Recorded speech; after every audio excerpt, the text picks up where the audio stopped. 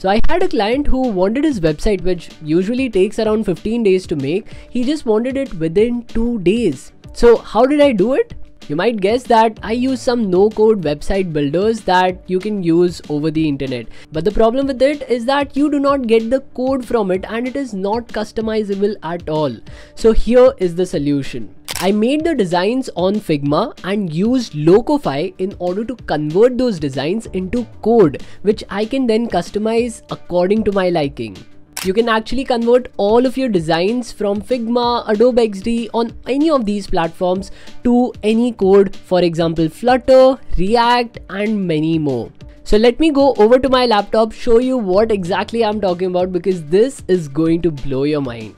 Okay, so this is the plugin that we will be using in order to convert our designs into front-end ready code. Okay, now you do not need to know coding in order to do all of these things.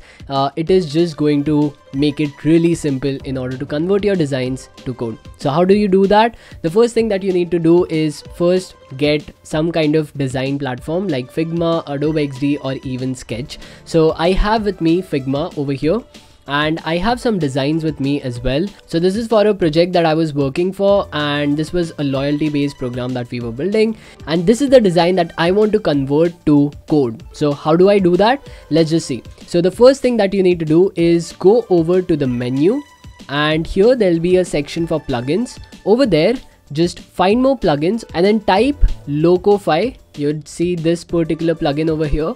So just run it and maybe it would prompt you to log in with Locofy. Once you've done all of those things, then select whichever frame you want to convert to code. So over here I have this particular frame, so let me just select this. And then let me just add in auto tag. So auto tag will basically tag all of the different elements to what it thinks it is. So for example, these may be buttons, there would be an input box, there would be different things. So that is what auto tag does, and you can even customize it. Maybe it is not detecting the right buttons, maybe it's not detecting the right input, then you can even change them according to your wish. So let me just add in those tags. Let me just tag it correctly, and over here this is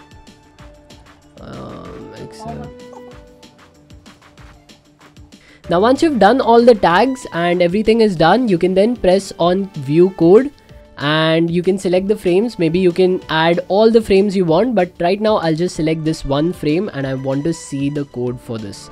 So let me see, ignore recommendation, and let's see the code. And there we go. You have the entire file. You have the index.html file, login.html file, you have CSS files over here, some global CSS, login CSS, and even index CSS. So everything is coded right in front of you, and this is the preview of the entire code along with every single thing. So you can then export this by clicking over here, and you can even deploy it directly to your GitHub, maybe even your Vercel, wherever you want to deploy it on, or you can download the zip file as well. So that is how it actually saves up a lot of time for your coding. Apart from this is just the HTML CSS. You can even select designs which are in mobile format and it will create them in React Native or even on Flutter. So if you are a mobile app developer, this will make it a lot simpler for you. So let me just show you how it converts these designs to Flutter and React as well. So let me just select this design and select the plugin again. So this is the plugin Locofy. Now over here, just click on the drop down and create a new part, and here you can select whatever you want. So for example, you can select the framework to be React Native, you can select it to React, whatever you want. So I'll just select React Native for now, and over here I'll select JavaScript, and I have all the things listed over here. I'll just name it to mobile app and create.